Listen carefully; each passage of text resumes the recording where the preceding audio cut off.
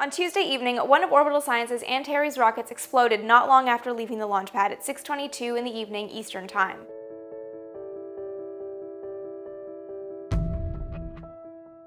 Rockets can blow up. It's not exactly news, but we've gotten so used to seeing launches go off without a hitch that when there is a catastrophic anomaly like this one, it does come as a bit of a shock. The launch on Tuesday was part of Orbital Science's contract with NASA to resupply the International Space Station.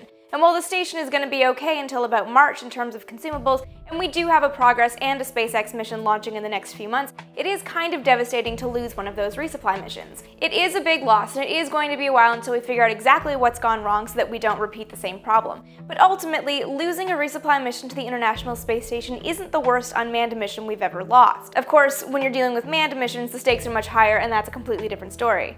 In terms of unmanned missions, nothing was quite as bad as losing the TV-3 satellite on the first ever Vanguard launch in 1957. Not only was that a devastating loss, it was a national embarrassment. July 1957 to December of 1958 was an international geophysical year, wherein more than 35 countries were contributing to different geophysical science programs. Among them was an American program to launch a satellite into orbit. After weighing the options of the available satellite programs, President Eisenhower signed off on the Navy's Vanguard rocket system.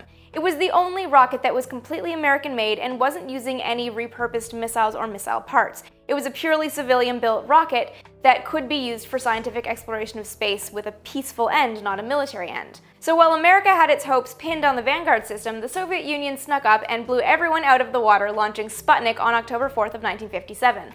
A month later, on November 3rd, the Soviet Union launched Sputnik 2. It was two devastating blows to America, and still everyone's hopes were resting on this tiny little Vanguard satellite. The need to get an American satellite into orbit became so pressing that technicians decided to just speed up the next test. Instead of the TV-3 test shot being a test shot, it would now be the first attempt to get a satellite into orbit. The launch was no longer just about geophysical sciences and taking the first steps into space. Now the satellite carried on its little non-shoulders the nation's hopes of getting into space and leveling the playing field with the Soviet Union. 16 minutes before noon on launch day, Vanguard's engines roared to life. It lifted off the pad, somewhat tentatively at first, then almost looked like it gave up. The rocket lost thrust after about 4 inches of flight, then collapsed on itself as it settled back down on the launch pad, and it erupted in flames. The brief flight registered enough change in velocity that the satellite ejected itself, thinking it was in orbit. But instead of ejecting itself into orbit, it ejected itself into a nearby puddle where it began broadcasting its signal for anyone to hear. And of course, the entire thing was broadcast on live television.